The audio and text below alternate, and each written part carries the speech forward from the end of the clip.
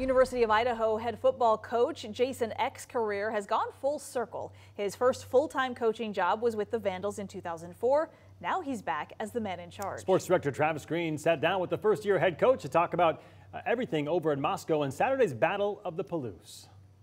What is that like coming back all these years later? How much has changed, all that? You know, it's fun because you see a lot of familiar faces. You know, a lot of our boosters are the same boosters that were here back in 2004 when I got here the first time. But it's also neat seeing how the town changed. My wife was very excited there's a Target now. There was not a Target here last time we were here, so there's been some improvements as well. But it's good to see how the university has grown over time. But it's also nice to have a lot of familiarity. Big game to open the season, big one here, Battle of the Palouse, the first since 2016 actually.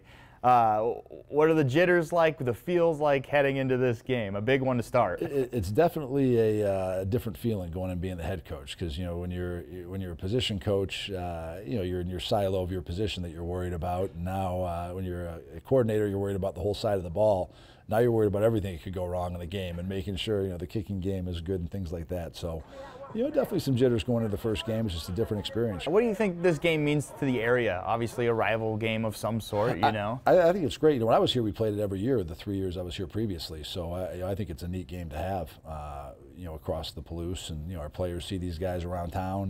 You'll see, people from Washington State coming over to the restaurants in Moscow and things. So there's definitely some bragging rights there. And, such a unique game to have a game that's 8 miles away. I think at the Division I level, this is one of the most unique rivalries, being that close, and we have them on the schedule a lot coming up because it's such a great game for our fans and our players, so their families can see and play, and I think it's something for our fan base to get excited about with the Battle of the Palouse. Well, talking more about this game, there's a tie.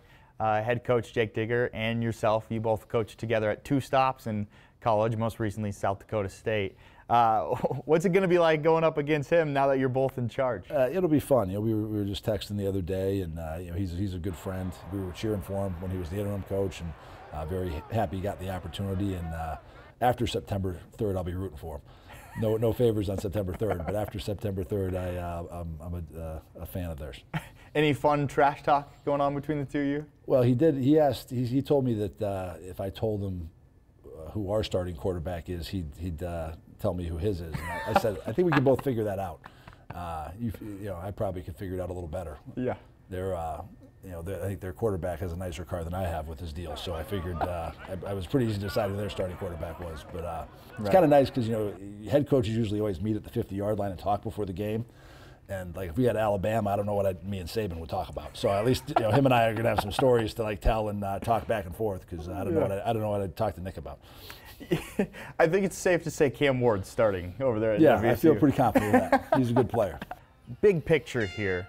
How long do you think it'll take to get the program where it feels like yours and where you want it to be? Well, I feel like it's ours already, and I tell our team, I got a 5-year contract, but our seniors don't. They got 1 year, so we're trying everything we can this year to get this team to be a playoff team, and we're hoping to do it quick. I'm not going to be discouraged or devastated if we're not a playoff team this year. I want to make sure we have growth and that we're continuing to get better. I certainly believe we are going to turn the tide and make this program a power in the FCS and in this Big Sky Conference. It's a matter of time. I haven't got the definitive time, but I'm impatient, so we're going to try as hell to make it right away this year. Seems like he's got a good outlook. He seems like a nice guy, right? Yeah, for sure. Yeah, good luck to him. By the way, you can watch the full interview with Coach Eck on our website, KREM.com, or you can also find it on our KREM2 YouTube page.